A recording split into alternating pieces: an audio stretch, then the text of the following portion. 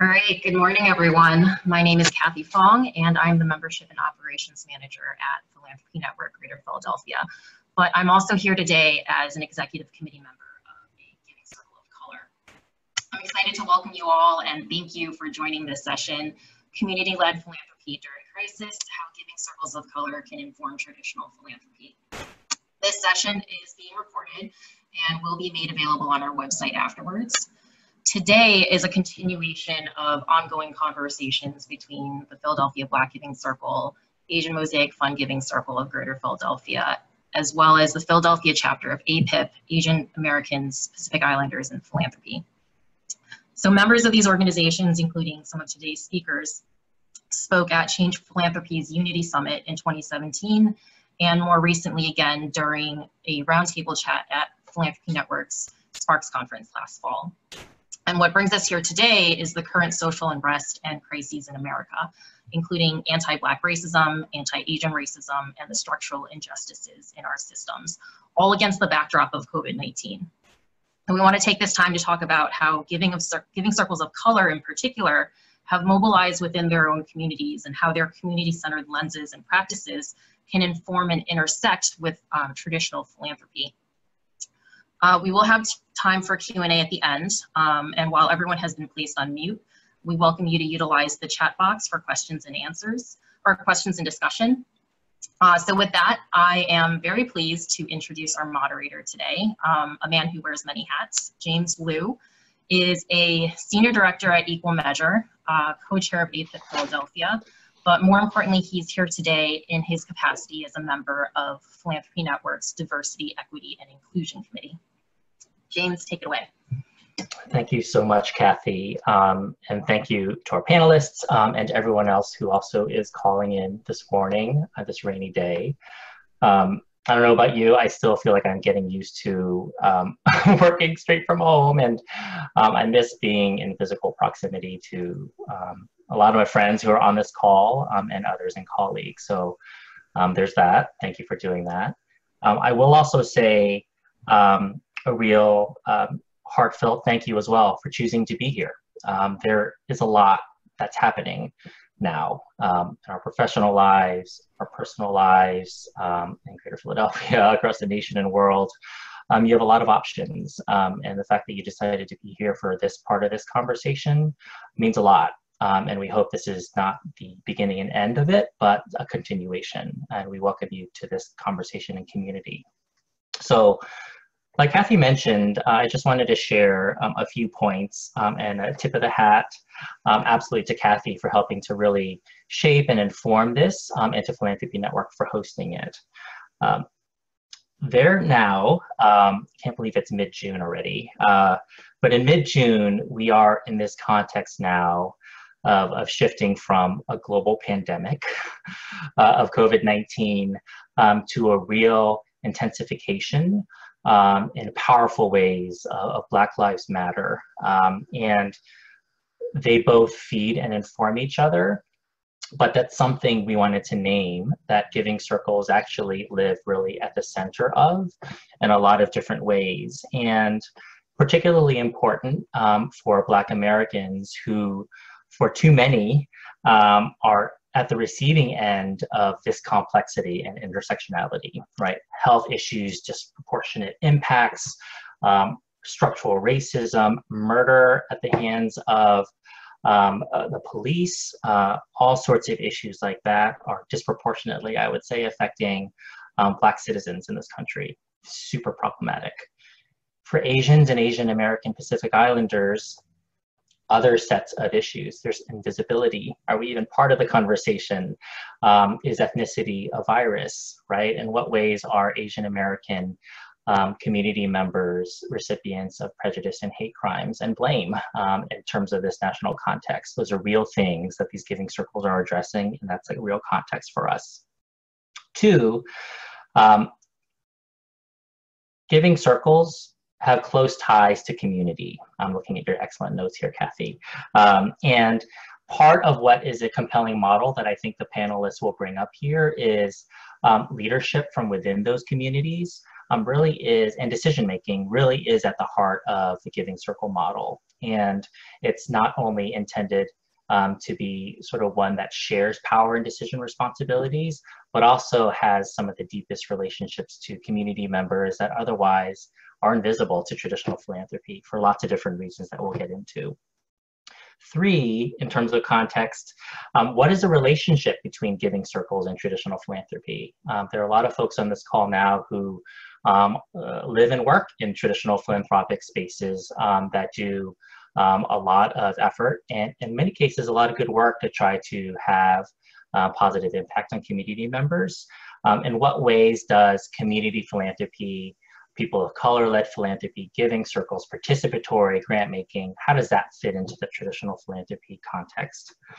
And then 4th, I will say that probably know there is still a persistent disparity in terms of funding from traditional philanthropy that go to people of color-led organizations, and oftentimes people of color serving organizations, or ones that take very much sort of an anti-racist or DEI sort of vision and perspective and work at its heart of the organization, and that's an issue as well. So there are lots of context here that we'd love to touch upon, and we have some 4 terrific colleagues and I'd say friends as well who are going to lead this conversation with us. So what I would like to do is do some brief introductions. We have a couple of questions, about 7 or 8 really good questions to kind of really get at a lot of these issues. We'll go to a Q&A, and we'll have a little bit of wrap up by the panelists, sort of final word, and then we'll see you next time. So in no particular order, I'd like to start first with our panelist, Dwayne Wharton, who is a steering committee member at the Philadelphia Black Giving Circle, or PBGC. He's the founder of a new organization called Just Strategies. Check them out.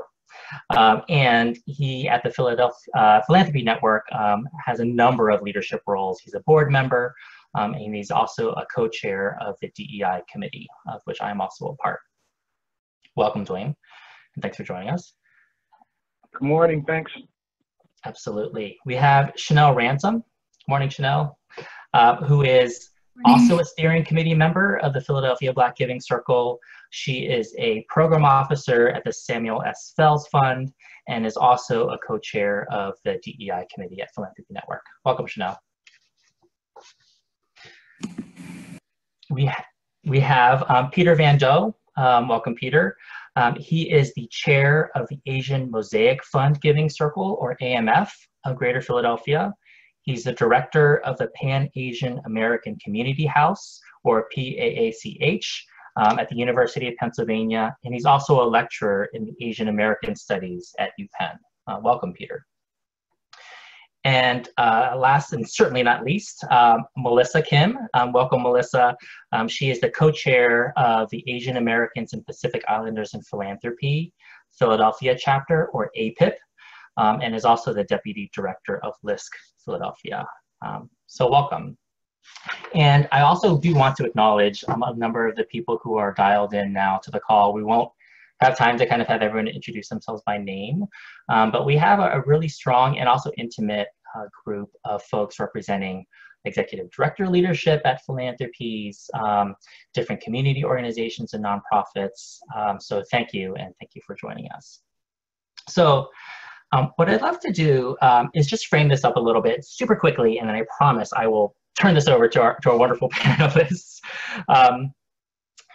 Let's rethink traditional philanthropy together. And let's think about what it does well and what it doesn't do well. And let's think about what giving circles have to do with that conversation and these issues. I'm really hoping to kind of really broaden the conversation to not just think about philanthropy as professional philanthropy from institutions, but what does it mean when we have a broader definition of what it is, where people of color in particular are empowered to make decisions and receive funds in ways that currently are not happening? I will say too that a lot of us do represent traditional philanthropy, and I will say I'd love to have like a real targeted, real conversation among friends and colleagues, but also one that is exploratory. And there's a notion that you just don't get better unless you are self-reflective. And we take a hard look at ourselves and the organizations that we work for and represent, because I think there's opportunity to improve there as well. So let's start with context. And if I could start with the Philadelphia Black Giving Circle representatives, Dwayne or Chanel, would love to get a sense of how and why did your giving circle form? And what led to your current funding cycle that you're currently leading now? Okay. Chanel, let's tag team. So since I'm the old head on the call, I'll start talking about how we were formed, and maybe you can get into where we are today. Got it. And and I also want to shout out Teresa Jackson, who is very well known to our local philanthropic community, who was also one of the original founders and on the steering committee as well. So Teresa, if we get it wrong, please unmute yourself and correct us. So I think how we started was not in a very linear way. It really happened out of the need to support one another in terms of Black men specifically who were in philanthropy and who were struggling. So I'm going to name names. Steve Vassar and Phil Fitzgerald kind of sent a group message. I didn't even know Steve at the time, actually, and said, let's meet and talk about some of the issues that we are seeing happening in philanthropy, particularly the struggles that they were having as staff members within institutions. We knew through data that philanthropic institutions have a hard time attracting, advancing, and retaining people of color. And there are lots of reasons behind that. So we started the Black Philanthropic Network, which was really a support to the staff members who were working in philanthropic institutions, as well as a way for Black trustees, which I was at the time, to have their backs when we're trying to think about how to incorporate these elements of diversity and equity and make this a good place for Black people within the sector. From that, a larger conversation grew out just around the Black community in general, and how, you know, given the work of the African American Leadership Forum, which really looked at the disparity in giving that Black-led organizations in Philadelphia were facing as it related to their funds received from foundations, and looked at that huge disparity and gave lots of reasons behind it. But we wanted to be intentional about filling that gap. To recognize that Black-led, Black-serving organizations were not getting their fair share, and that we could really mobilize our privilege that we have as people who are, you know, socially connected and have these positions and big degrees and all these things, and resources within our networks to really try to drive dollars to Black-led, Black-serving organizations. So we formed the Giving Circle, using the model of collective giving, supporting each other, self-sustainability, like all these great things. And, you know, we had a giving cycle that began in 2018. We gave, you know, $30,000 out to 6 organizations in 2019. And I think the biggest thing out of that was the recognition and an appreciation of those organizations, of recognizing their plight, but also having people who look like them and have these experiences, which are common, support them as well. So it just meant more coming from our communities. And we had lots of support, not just from Black people. We had some larger institutions that were supportive as well. As a matter of fact, the Asian Mosaic Fund helped seed us and get us started. Wells Fargo contributed as well. So the Clenil Foundation. So lots of support coming from larger philanthropy, but the power was because we were giving and supporting each other, which leads us to today. That's terrific, Dwayne. Thank you for that. And Chanel, anything about sort of the current sort of cycle that you're focusing on and what you're hoping to do with your current funding cycle? Yeah, and thank you, Dwayne, for that. So after the first kind of cycle, it obviously took a lot to get it off the ground and keep it moving. And there was a bit of a break, and we are now kind of back and moving really strong, but felt the need to come back in this moment due to a lot of the media and language and reality of COVID-19 and how the Black community is being hit disproportionately, the disparities in testing, the disparities in access, and also the reality of who is on the front lines and who is considered essential workers and who isn't, and who has the luxury of staying at home and working and who cannot. So this was really a natural moment of we have to show up for our community, and we have to act quickly. So our current campaign is a COVID-19 response and a justice campaign. And we have 2 beneficiaries of the fund with a fundraising goal of $50,000. And we're kind of coming to the end. June 15th is the end of the campaign, but really asking for any dollar amount to be able to put back into our community. So one grantee is the Black Doctors COVID-19 Consortium, who is going into community and testing and primarily Black communities. It was self-funded in the beginning. Earlier this week, the city gave them a contract, and they've also been fundraising and being able to elevate not only the health disparities in the African American community, but what is happening with COVID-19, and really able to be a voice to share some of the Black stories from the community. The other grantee for this campaign is the Philadelphia Community Bail Fund, which is actively working to get people out of prison.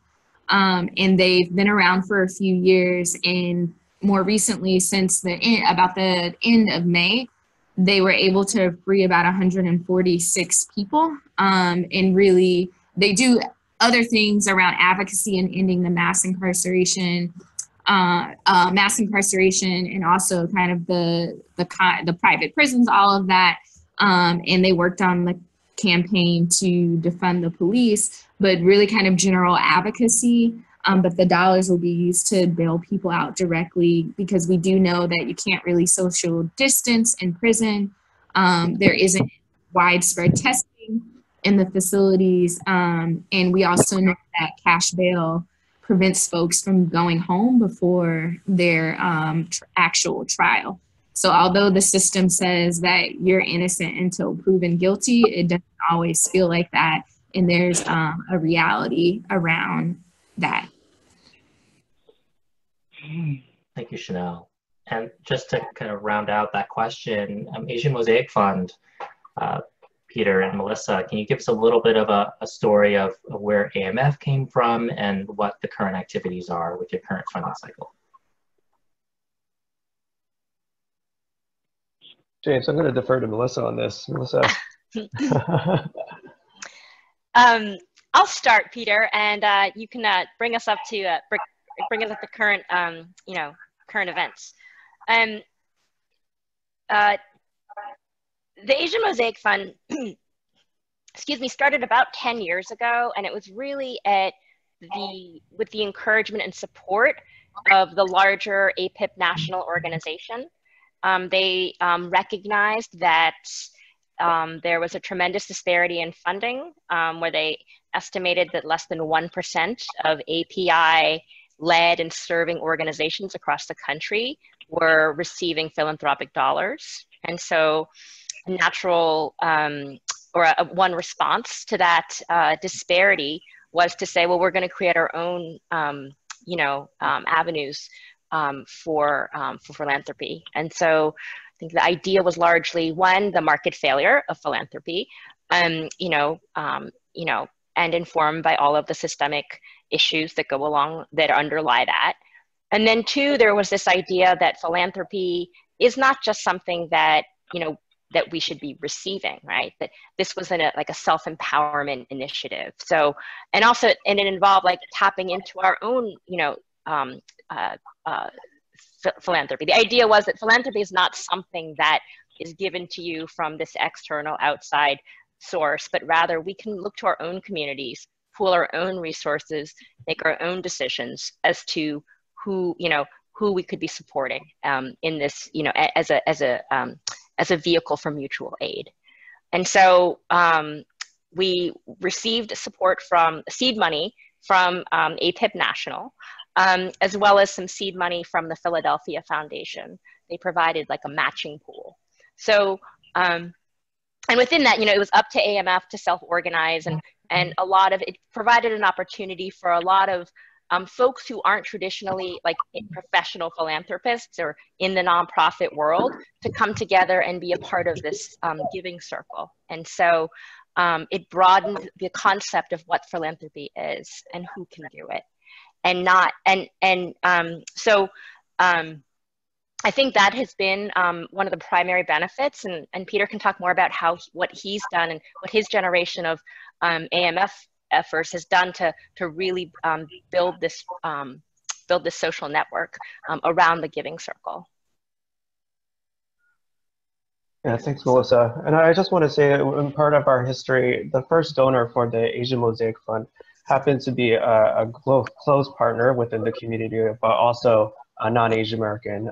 In this case, it happens to be a Black, you know, individual American who gave our first donation. And Dwayne mentioned earlier, I was part of that meeting when they were developing the Black Giving Circle, and Maylee Walker, who is one of our co-founders, actually gave the first donation to the Black Giving Circle as well.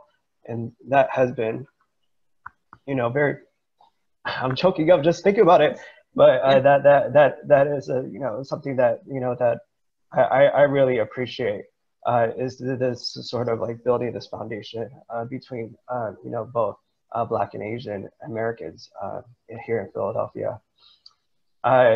In regards to moving over to today, I think that, you know, overall, we've been, you know, developing our foundation within our organization and really developing systems to be truly intergenerational, but also developing a pipeline of folks of young professionals to really, you know, get socialized within, you know, understanding how to develop best practices in true partnership with the local community and fundraising.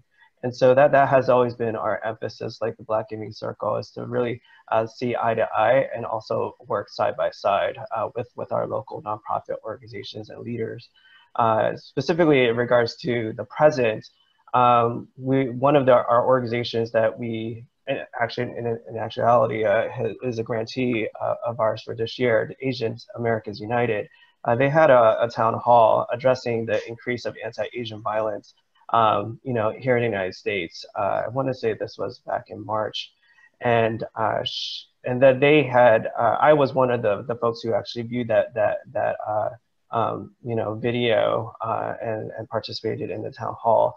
And a very big member of our community had made a call out to work with all the participating nonprofit organizations in that call to fundraise together for the Asian American community, in this case, specifically for undocumented individuals who are literally, you know, the most vulnerable within the Asian American community. And so that has been something that we, you know, took to heart, and we partnered with APIP Philadelphia to see, you know, if that's something that they wanted to do. We checked in with our committee members as well to see if that was something that was worthwhile. Also understanding that self-care is important too. So we would not move forward if anybody or collectively we were not positioned to move forward to help you know, others. But fortunately we were, and from there we expanded to not only undocumented but immigrant and refugee communities, and we're you know, moving forward in regards to that. Thank you, Peter. Just to recognize some of the comments, like Daria, thank you for your comment. Peter, I don't know if you saw that, but she mentioned your compassion is appreciated. And I'll say that for myself as well, but I hear that from everyone in terms of, I think, a deeper, broader intentionality than just a transactional, we have money, we're going to give it out, right? Sometimes just how you may think about traditional philanthropy. And I just wanted to lift up a couple of key themes that you named in terms of origin story and current work. Dwayne, you talked about funds, meaning more coming from your communities, right? Or our communities. And there's a story there. Chanel, you talked about wanting to create this mechanism of a voice to share Black stories from the community. So I think there's an interesting narrative there that giving circles are able to do that traditional philanthropy isn't quite doing, is not doing well, doesn't have on its radar. Melissa, you talked about broadening the definition of philanthropy, right, as one of the motivations for the origins of AMF. And Peter, other goals in addition to that are complementary to giving out funds in a meaningful way, intergenerational strategies, creating a pipeline of leadership. Do folks know that giving circles are about all of these things? How much awareness do you feel like is out there around sort of the intentionality and design behind giving circles? What are your thoughts on that? Thank you for that, James. So I'll say the Black community has been quote unquote philanthropic forever. I don't think we call it philanthropy, but whether it's giving to your church or opening up your home to provide snacks or childcare, help so-and-so go to camp and we're donating money. So the language we need to acknowledge comes from kind of white dominant culture of this is philanthropy, this is how you do it, and it's so rigid. But the culture of generosity, of loving each other, of building community and relationship has been in the African American community forever. We talk about things that are bothering us, things that need to be done. Like, we have opinions, we have voice, and we also have power with our dollars as well. So the Giving Circle, the model is really a place to bring yourself to be unapologetically Black, to elevate issues that are happening in society and talk about them in a very real and raw way.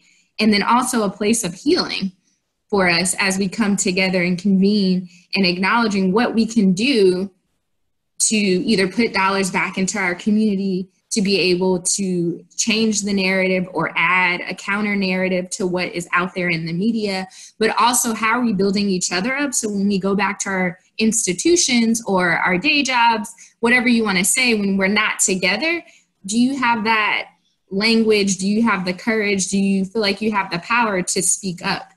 And what does that mean? And how can we make change, not only collectively, but in our prospective organizations? And anyone can be a member.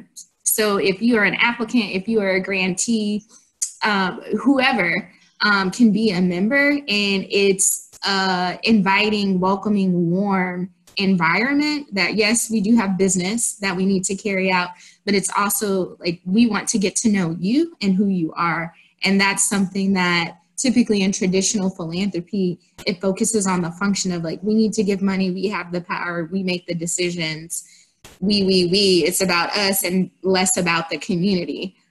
So it's a community, it's about relationship, it's about the individuals that are coming together. Reactions, thoughts to that? Melissa, looks like you're not. That was awesome. Yeah. I have nothing to add. +1, Chanel. Dwayne, Peter, anything else to add to that? I just want to bring attention to the moment that we're in. And I know for the Black Giving Circle, and we'll talk about kind of future actions and what's needed, et cetera. But we've received, we started this campaign, and because we're all volunteers, putting forth it's a lot of work and effort on our behalf, but it certainly wasn't like mass marketed, and we didn't have all our strategies in place, and we were like building our social media in real time as we're launching this new campaign, just because it hadn't existed in the ways that, in 2020 require, et cetera. But we received like such an onslaught of attention just because of the moment that we're living in. And we have people, businesses, individuals who are looking for ways to address what's happening currently and being explicit, like, hey, we want to give to Black organizations in Philadelphia, and like being that specific, and like that type of intentionality just didn't exist. And it existed within the Black community, but a larger like white community is now looking for ways to get in the game. And I worry that like this is like what's a fad, and that, you know, because the moment is calling for it, that the intentionality is there. But I don't want to lose that. Like the issues that we're talking about, why we formed, existed, you know, since the beginning of the field of philanthropy, right? And the commonality between the disparity in giving that I say the Black Giving Circle, you know, has formed in response to, the same thing is said. There's lots of data that shows that there is a giving gap to the Asian community as well. So like we have a lot of synergy based on need and disparity. But, you know, one of the reasons why we wanted to have this conversation today is to really be intentional and be unified, and to like work on our relationship. So it's not transactional. Like this webinar, it's not transactional. It's built on relationships that we've had over the years. And I can tell personal stories about how I've connected to Melissa and Kathy and Peter, and also you, James. And it's not just because like this is an opportunity for us to get in front of other folks and tell their story. We look at a deeper connection and like wanting to build our relationship in more significant ways at a long term. And it's a lesson, I think, for larger philanthropy. I agree with Chanel and Dwayne on all of this. And I think that, you know, the trends and looking at the human aspect, we struggle with the terminology of philanthropy as well, because it's so rooted within, you know, its relationship with race and racism in a way. And I think that, you know, people, again, I hope that this is not a trend. And I think that, you know, overall, like there's been some terminology that's being used, such as like, you know, power sharing or what have you.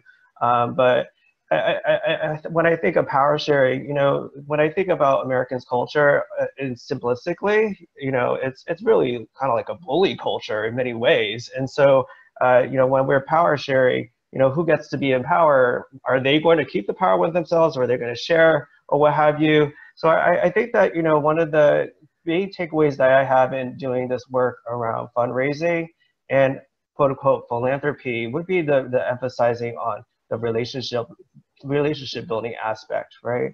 So when you build a relationship, it's very human, you know, human to human, and seeing each other's humanity in this regard too. So there's commitment, there's follow through, there's consistency, and then building trust as well. And I think that that's something that we need to hone in on more so than really sort of like using buzzwords or what have you. Is really going back to the humanity piece. Well, let's talk about liberation.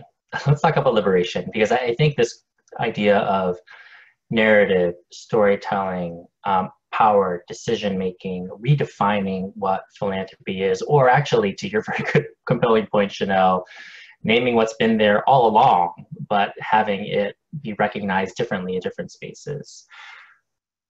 Giving circles as a model, like a standalone model, can you talk about how Black, Indigenous, people of color-led giving circles, how do they promote this idea of liberation for communities of color? And in terms of that word liberation, Sydney, I know you're on this call as well, and thank you for joining.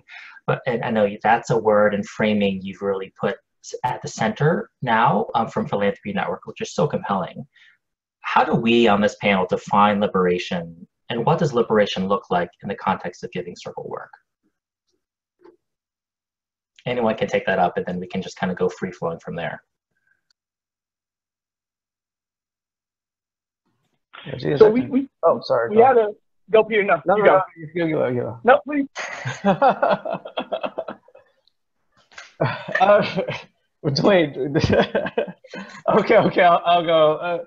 So when I hear the word liberation, and when I think it in the context of race and racism, I do think that our relationship within the system is quite emotional. It's not really striving to be autonomous. because when we talk about autonomy, we take away the human aspect of things. We all depend on each other. We all, are related to each other. I think that, it's really sort of like this practice of, emotional healing in many ways. And then, I kind of think of it sort of like, how the system is developed. Researchers have really talked about sort of like this idea of racial triangulation, right? So racial triangulation on the other two ends is this idea of labor, that's connected to all this. And then there's geopolitics, right? So geopolitics meaning like United States involvement in the Vietnam War, for example, is one example. Or, Western Europeans' involvement in diamonds in Africa, for example, right? So I think that, really we have to sort of like work together to understand that, we as people of color are either othered, there's elements of genocide when we talk about geopolitics and also domestically, but also enslavement.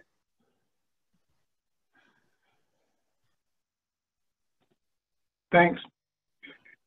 So when we're talking about liberation, and particularly as it relates to philanthropy, one of the things you asked about, like how philanthropy is viewed kind of within like our community. And too often, I think that it's confused with charity. And like, just giving to a cause is fine. I mean, and there's need, right? And there's a whole, coming from the food world, like you have to feed the line where you're also looking to end the line. But too often we're so prone to just address the need and not look at what the problem is. And right now we have organizations that, again, are really intentional and ambitious about supporting Black-led organizations and Black causes. And I would say that, again, what happened in the spring and summer of 2020 to be the catalyst for this kind of intentionality were not new. Like these things have existed, even if you want to just go back, 27 years ago and look at like Rodney King, right?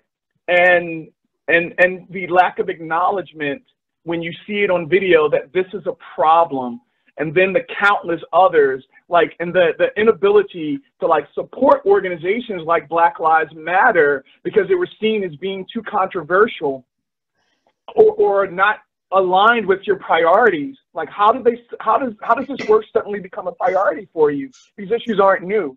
So I just question. So liberation is tied to people having everything that they need and like eliminating the need for that support. But it starts with people being funded in ways that are going to contribute to their liberation. So, and it has to be like, you have to take risks. Yeah, it can't be what's popular. Yep. You have to keep pushing the envelope and like, look to where the hockey puck is going, right? As Wayne Gretzky would say, not where it is. And that's how you become great in this work. Yeah. It's real when you bring in a hockey metaphor, man. I think that's it's summer. A Black man bringing up hockey. That's right. Suvan on the way, man. He's awesome.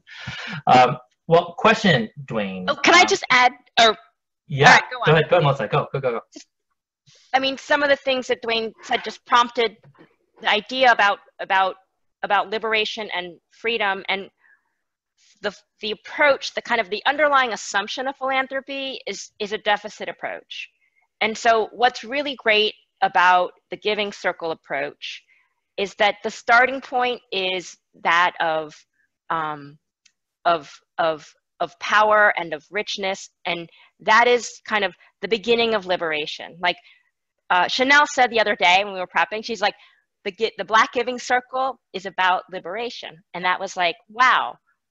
Like these are our experiments, if you will, or expressions of liberation from what you might call the different sources of oppression that philanthropy kind of embodies. And I mean that in like the very broadest sense. When you think about the things that underlie, like the values that motivate or that kind of operationalize philanthropy, they're grounded in just a lot of very white assumptions. And oppression is not, it's not about, and Peter laid out like a couple of different forms of oppression, you know, but it's also about general narratives and perspectives about people and about other people that are not part of the we of philanthropy that Chanel mentioned. So, you know, there's like exploitation, there's marginalization, there's a whole spectrum of oppression that I think that we need to kind of acknowledge in this whole philanthropic, you know, in this whole process of philanthropy. So here's a bit of a sort of transitional statement / question. And folks who are listening, please kind of jot down ideas, because we are going to get to the Q&A in approximately 15 minutes or so, but amazing conversation. So when you think about, you know, the giving circle as a model, friends, like, can you locate that for us in terms of where that fits within sort of how we would like to define philanthropy and giving? And we hear this idea of it's not charity, because there's a lot of issues with that, right? Power dynamics, implicit, sort of white dominance, white culture, language. And in many ways, it is about community and decision-making and power. And Dwayne, like you were saying, liberation, simply put, of people having everything they need. People having everything they need, right? Is the giving circle the primary mechanism to get there? Yes or no? In what way are you hoping giving circle work is reflective of a broader set of activities to make these broader changes for liberation?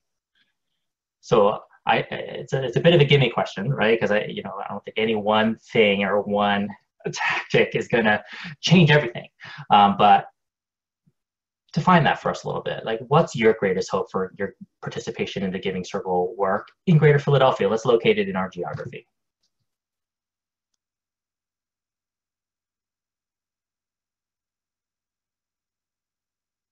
Thank you for that question, James. And I have a lot of things running through my mind, but really top of mind, thinking about the Giving Circle, it's one strategy to get us to liberation. And it's also a way to amplify or share our message. But thinking very practically, we give away 100% of our proceeds. Philanthropy does not. So for a lack of a better phrase, hoarding of resources when there is a need in the community, is that loving mankind? Someone put it recently, like, how am I honoring the Black community when I show up to work? Is that a guiding question?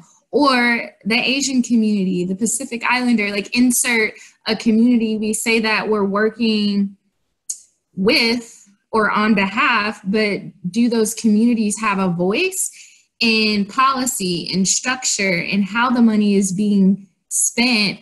And someone potentially that isn't of that community that is now ordaining a project or an organization to say, here's your value. I'm giving you a check for X amount of dollars. And there's research, 92% of foundation leaders are white. Nearly 70% of program officers at foundations are white. If we're fighting on behalf of these communities, but don't have a lived experience, maybe ignoring the structures and policies that are put in place, not having the willingness to sit in discomfort and to learn about the communities that you're trying to serve, to give dollars, to help liberate, and even philanthropy, traditional philanthropy, like, do we have that model of, like, are we trying to put ourselves out of business? Like, a lot of foundations, their charter says we're going on in perpetuity. So that is a barrier of we can't spend all our money when there is a need, or the board has the decision-making power, or they set the priorities. Who is actually on the board? And do they understand what is happening in the community? And is there an education or a feedback loop to where the key information or the things that are going on is happening, or do we need data and to intellectualize what we see in the media or the protests to build a case that we need to change our funding priorities? So I think the Giving Circle is very nimble of, here's what's happening, here's our lived experience, can we make a response? With this giving campaign, we didn't have a traditional application process. We looked at what was happening in the media. We reached out to some organizations and had a call and made an appeal to the membership saying like, hey, here's what's happening. Here's what we're seeing. We talked to these organizations. Let's move some dollars. Can you donate? Can you share? So it was a very quick process, but it was not intellectualized. It was like this, we've been living this. It's just amplified because people are at home. It's amplified because unemployment is going up. It's amplified because of the leadership at the federal level and the lack of care that they have for our community. So we should always be responding. We should always be fighting for freedom, for liberation, fighting against the systems that seek to limit us. But you have to acknowledge that the system exists, and you have to acknowledge that there's discomfort and there's risk in it all, and who is defining that risk. Yeah. Thank you for that, Chanel. Like everything you said, plus some. The one thing I will say, like the question around whether or not Giving Circles are the answers. I mean, we're messing up as well. Like we don't have all the answers. Because so many of us are coming from philanthropy, there are lots of things that we have to unlearn ourselves. So we were very conscious of it, but we were also perpetuating some kind of broken cycles of like how we like send out RFPs and ask for people to apply and set up a committee to review. And we're trying to make it as equitable as possible. But like, you know, we don't know what we don't know. So we're on this journey and we're constantly looking to evolve as well. So I just want to say that one of the things like we're talking about even right now is when we started, we had classifications of people who were members. And if you, because it was our first year, gave $500, you were a founding member. And then if you gave $250, you were a voting member. But we will accept donations from anyone. But if you gave $250, you can have a vote. And like, you know, we were intentional about like having our applicants attend our event and connect with us in a really personal way, even if they weren't funded. And that was some appreciation around that because we were trying to show some solidarity and equity in pairing. But again, like we perpetuated some things that, you know, we in 2020 versus 2019 are rethinking. So again, you know, just continue to like press and try to figure out how to do it better. Yeah, I think that's a powerful and humble statement as well, right? You don't have all the answers. Chanel, as you were saying, you know, it's one strategy to get towards liberation, but it's not the one sole vehicle because it has so many meanings, so many dimensions.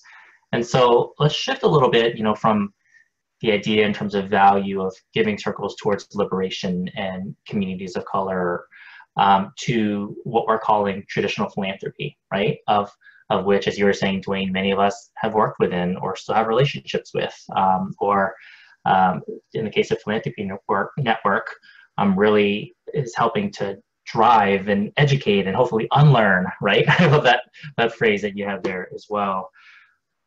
What are the lessons and what are the possibilities for traditional philanthropy to learn from, incorporate, support this way of meeting community members' needs and putting power where it belongs in a way that Giving Circles are intending to do? So in other words, besides a standalone kind of model of a Giving Circle, what are the possibilities in its relationship to traditional philanthropy? What are your hopes? What are your recommendations?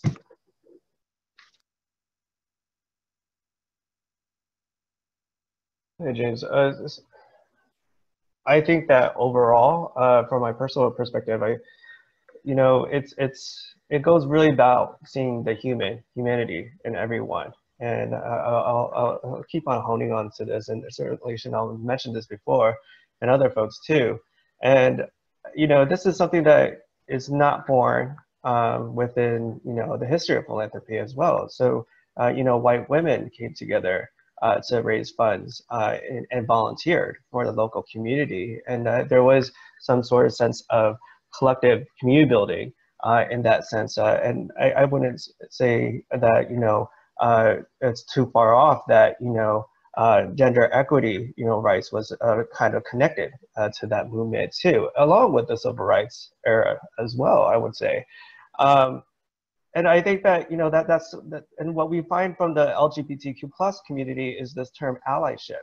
And so that was a term that they really honed in on. If we go back to the 80s, LGBTQ plus, is a different sort of like relationship to today, right? So we're seeing, a lot of, folks, including bigger entities that are celebrating, and this month is Pride Month as well.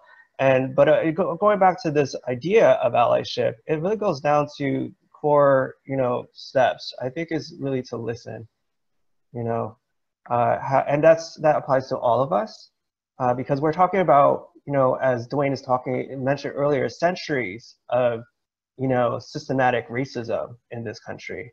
And the country has been founded upon it as well. It's going to take commitment and also years and generations behind us. When we're dead, it has to continue. And today we have to start that process. And so, we have to listen. I think, we have to process. Commitment is key to learning and continue to learning. Invite, as Chanel mentioned, there are certain ways that we need to sort of have equity. And in a city that's majority people of color, but also mostly Black, most boards should be reflective of that percentage of the citizens of the city. But it's not. It's not. And the question is why? And that's where we need to also partner. And I think that's the inspiration that we're striving within the Giving Circle, is to really honing in on this spirit of partnership. It's not really charity, top down, just making ourselves feel better, but it's going to be a struggle to really break down all of this generational and centuries of trauma, and for us to really build a strong foundation for healing. And I think that that's going to be it. Community building is really founded on healing, but also respect. Thank you, Peter. Others, comments to what Peter mentioned, or your own sort of ideas kind of through your head now?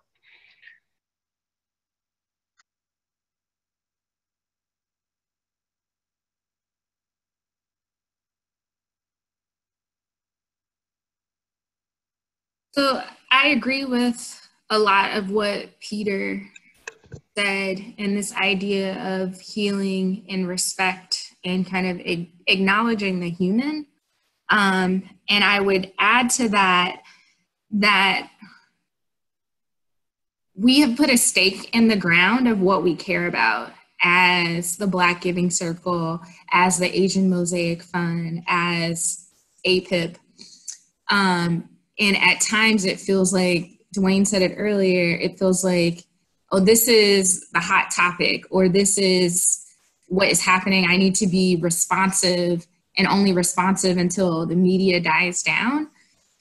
So this is an opportunity for traditional philanthropy to put a stake in the ground and not move it. We know that social issues aren't solved overnight, in 6 months, in 1 year. So how are we fundamentally shifting our priorities, how we talk about things, where we're focusing and being intentional to combat a social issue, whether it's racism, anti-Black racism, injustice against the APIP community, whatever it may be, and really kind of going full speed ahead on that, and not being afraid we, in some level, I'll speak for myself, I don't have the privilege of being afraid of being Black. When I walk out of my door, you see my skin, you see my hair, and assumptions are made there. So I have to live through that and lead, and I choose to lead through that and accept the good, bad, the ugly, and the indifferent. And we need foundations to put a stake in the ground. And some have been doing that, and some have been taking strides, but also this level of transparency of saying, we're learning, we're leaning, we're trying. We may not always get it right, but teach us, help us, and have that openness and willingness to be corrected, to get feedback, to be in relationship. And then also to get folks in the door that identify with the communities, as Peter said, whether it's on the board, on staff, in leadership positions, and not just in entry-level positions, and have a welcoming, warm environment where people can actually be themselves. We have that invitation of please be yourself. And then when someone shows you who they are, it's like, oh, well, that's not acceptable. That's not professional. That's not whatever. And that's not it. It was never acceptable, and it's no longer acceptable, especially in this moment. So we need to interrogate, and I'm included, our assumptions in where we are so that we can be better collectively, so that we can put stakes in the ground. We can keep learning and keep moving dollars and being in relationship with the communities that we're looking to serve, so that real change can actually happen and it can also be sustained. Chanel, I'm wondering if I can gently nudge you a little to talk about this idea of identity. And, if this is not too personal, why did you get involved? Right? And you're very busy, full-time program officer at Fells, and are also taking leadership roles in Philanthropy Network, and then also with Philadelphia Black Giving Circle. How does your identity sort of inform your practices, and why does it matter that we interrogate, really understand what we're bringing to the table and why? So at the end of the day, I think it leads to we're adding value. And sometimes our value isn't always appreciated externally or by other people or people that don't look like us. So I'm enough and I'm valuable to be in this space, and I have things to say, and I carry a lived experience is kind of the quick of the why I'm here. But I grew up in the South, and I grew up in a lot of white spaces, and at a very young age, probably first or second grade, I was like, oh, I'm different. Like the world told me I was different, and I saw that, and I had to adapt. And it's not something that I'm proud of, but how society is, it's you either adapt or you don't, and you don't do well, or you don't succeed, especially in the South. So I was always seen as that quote unquote token or likable person. But when I got there, I spoke my truth. I shared my story, and I was able to open hearts and minds and build compassion for change and open conversations. So in this role in philanthropy, but in particular with the Black Giving Circle, it's an opportunity to build bridges, to share my story. But most importantly, I don't have to hide who I am. I can just be who I am and not have fear of retaliation, and really work on issues that I care about, but also build strategies that I can take back to traditional philanthropy, build relationship to make changes in other places. So identity is very key and core, and I don't shy away from. I'm Black. I don't shy away from that, and it took me to grow to get to this point, to be able to say that and to accept if there is retaliation. Like I told my family a few months ago, I was like, if I say I'm coming home, don't ask any questions, just make the bed, because I have to live in a way that's true to who I am and where I can sleep at night and know that I'm actually fighting. And some people may say it's not enough, or I'm conforming, whatever, but as long as I have peace with how I'm operating and I'm moving forward, then that's what matters. And also learning and being in community to bring other voices into the room, as well, and also advocate for other people to be a part. Melissa, you want to say something there? No, again, I just give Chanel a +1. We are grateful you were here, Chanel. And to all of you, folks, we could continue, and we will continue this conversation, but I did want to reserve, it's about 11:17 now, a good 10 to 13 minutes, if that's okay, Kathy, in terms of timing, for questions and answers. And two ways to do this, and Kathy will keep me honest. If you have a question for a specific panelist or just in general or reaction, if you can raise your hand. Kathy, actually, can I call on you to give people directions on how to best do that? Or to kind of raise a question in chat, but Kathy, you're most familiar. Sure. You can either post your question in the chat box, which we'll be monitoring, or if you click on participants on the black bar down below, and then it'll pop up a sidebar to your right, and there are options underneath. Just click on more and raise your hand and we'll call on you. Great, so the lines are open. So if you have your hand open up, or if you want to type something in the chat, please do. And I'm also very comfortable with silence, so it's okay to be silent for some reflective space too. So that's okay, everybody.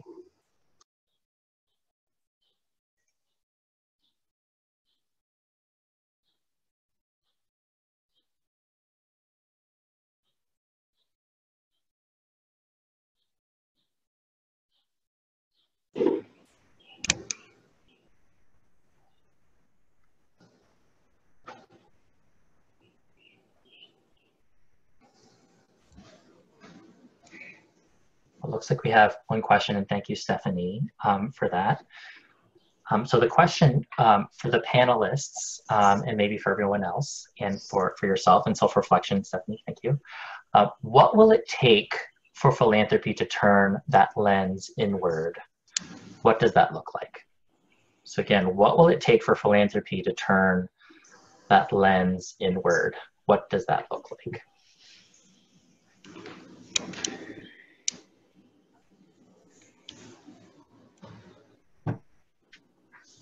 I think that there are lots of blueprints out there for philanthropy and frankly, like, you know, most institutions. So it's a matter of, one, I think, having a commitment to these issues. And that's at a personal as well as organizational level. It can't just be about the moment, right? I don't know if people paid attention, but the president of which foundation was that? The Poetry Foundation in Chicago recently resigned. So they made a statement that is like so many other statements at this moment, calling for advancing racial equity. They stand with Black Lives Matter, and they put it out. Very simple and not controversial in this moment, but they got lit up. And people were like, how? Like, since when? Like, where are these values coming from? Because it's not showing up in your funding. It's not showing up in your support of Black artists. And they received so much heat that he just had to resign. So I think it's a good lesson for philanthropy. Like, your values have to be showing up as an individual, as well as kind of where your priorities are. And Chanel, you know, you talked about this complexity of who you are, and Du Bois talked about this double consciousness, that we have 7 versions of ourselves that we have to navigate, and depending on who we're with is who you get to see. As a trustee of a philanthropic organization, I've walked past the president of that institution, not you, Sydney, and on the streets with other Black men, and they did not recognize me. They didn't look up to see that one of their trustees was like sharing the pavement with them, right? And because that their gaze was trained to look down, and that's real. Like, it's implicit, it's unconscious, but it's real. So you have to like put some work in personally, as well as, you know, as an organization, to think about implicit bias. If it's not your priority, then find ways to make it intersect. Like it's real. Have this personal commitment and show up in who you hire. Allow them to bring their whole selves into the organization, not just certain kinds of people. And I can go on and on and on. But there are lots of resources. There are lots of people that can help you along this journey. But it does take an investment at a personal and organizational level. And that's a full investment, like, you know, in every kind of way. Got to put some work. Thank you, Dwayne. Other responses to that question? What will it take for philanthropy to turn that lens inward? I really like what Dwayne had to say, and you know, to add on, I think that it's leading by example, you know, and like, you know, we pride ourselves on being, you know, leaders and potential leaders, and you know, leaders, the definition is or the term is known everywhere, but what is true leadership? Really, you know, when we think of, you know, our own popular culture in this country, we think of, you know, the heartwarming stories of those who really, you know, care, you know, for the common good for everyone, right?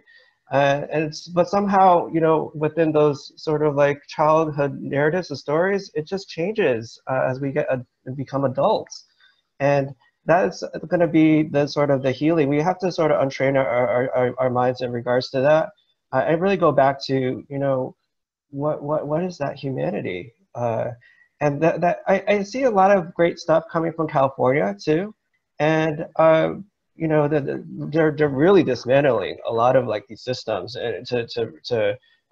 that's sustainable. And I think that that's going to be what we're going to need from here, is everyone to collectively work with all of our resources to lead and develop something new and something better. And Philadelphia has always been a leader in America's history, right? So why not, you know, do something, you know, now? I think that there's a lot of potential. We do need to invite more, you know, folks. What I love about the Black Lives Matter movement and the protests, I attended the protest last Saturday in front of the, you know, Museum of Art. It was very intergenerational. You know, you had people who were, you know, teens, 20s, 30s, 40s, 50s, 60s, all together. And, you know, like Dwayne said, we're gonna have to commit, but, you know, also lead by example. Thank you. Can I just add a practical Yes. point? Just a very practical point. Yes to everything that's been said.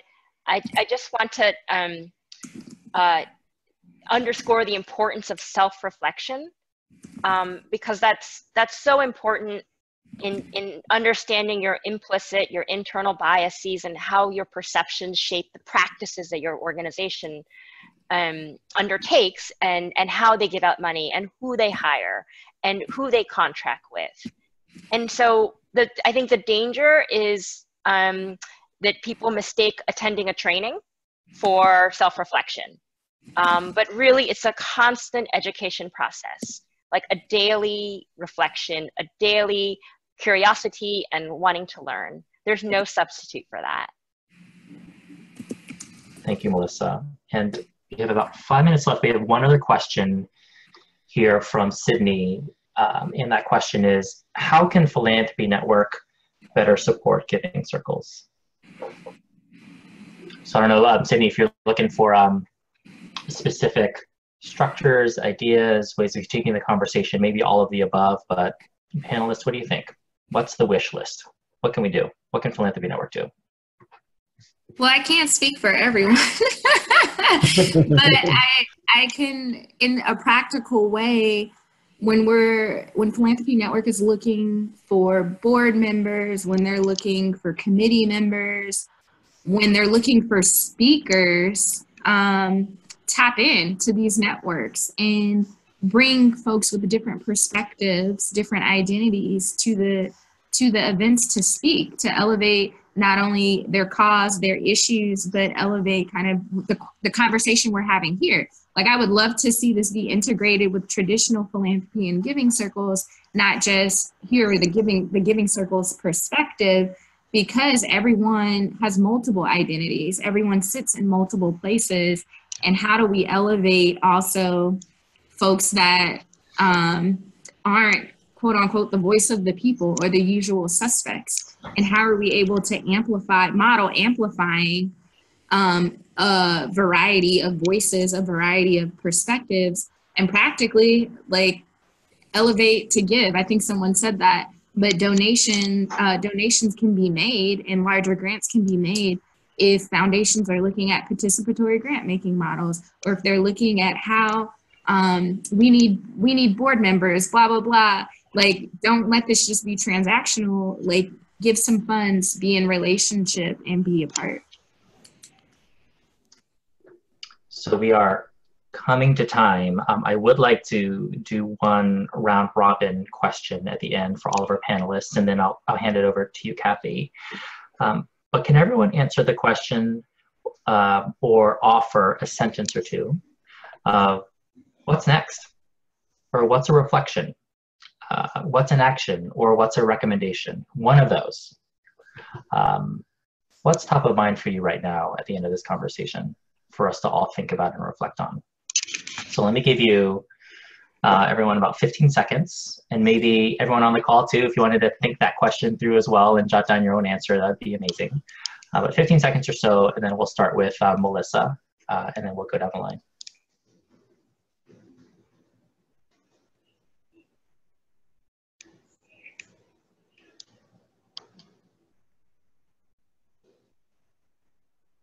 So what's next? Yep. I think as Dwayne said earlier, and as a lot of people are coming, as we're kind of understanding on a daily basis, we're having a real moment here. And the real hope is that this moment isn't, just a fad. So, and I have hope, when you take away, yes, there's a lot of rhetoric, there's a lot of performance, but there are some folks and some actions where you see real progress. And so I think what's next for groups like Giving Circles, for Philanthropy, is figuring out a way to capture that energy and that commitment and not lose it, and also to hold people accountable for the many statements of Black solidarity that were made in the past couple of weeks. Thank you, Melissa. And then Peter, Dwayne, Chanel, in any order when you're ready.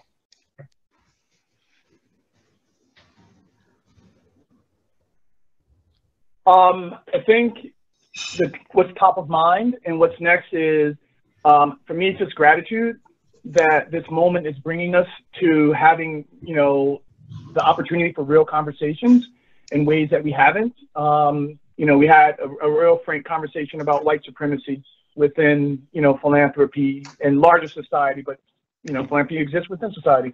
But just being able to have those conversations are just so important. And I think, and I hope that for everyone who's participating, that you are becoming more comfortable with these conversations, and frankly, that you will start to be able to lead these conversations within your own networks. So we have a lot of work to do. We're certainly not there. But I would love to see that, everyone who is interested in these issues becoming champions and really start to drive change within their sphere of influence.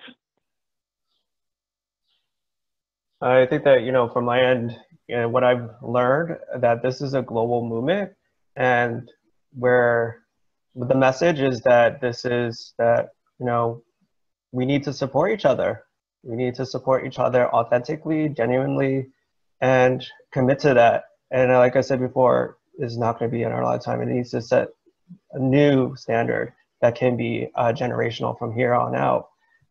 We need to commit to anti-racism, and that's ultimately, what we're all talking about is anti-racism, and that is a responsibility that's shared.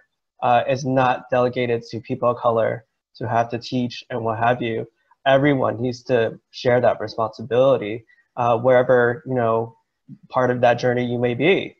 And then I think that, as a microcosm with Philanthropy Network, I think that if we're going to talk about the commitment of the Black Lives Matter movement and also people of color, but certainly directly Black lives, then, police brutality, global policing, and it also relates to immigrants and refugees, also prisons, sex trafficking as well is the livelihood of women, LGBTQ plus, young people, but also health. We're with the COVID-19, we've seen that. And so I would say that, overall, it's not anti-Asian, anti-Black, whatever. Let's be anti-racist and share that responsibility. And just echoing what everyone said, and if we could just really let go of our fear of failure in this moment and move forward so that we can recommit, go deeper into the work, and then be held accountable for the work, for the statements, for the things that we say we really want to do. And what does that accountability really look like? So thank you all. Thank you, Peter. Thank you, Chanel. Thank you, Dwayne. Thank you, Melissa, and Kathy and Philanthropy Network. Kathy, over to you. I just wanted to thank everyone so much today for joining, for taking an interest in community-led philanthropy, and a huge thank you to our speakers today, James, Dwayne, Peter, Melissa, Chanel. We need to make sure that this isn't just a moment, to Peter's point. This is a movement and the work is ongoing. So thank you again. We will follow up with some resources and some articles, and have a great day, everyone. Thank you so much. Bye, everybody.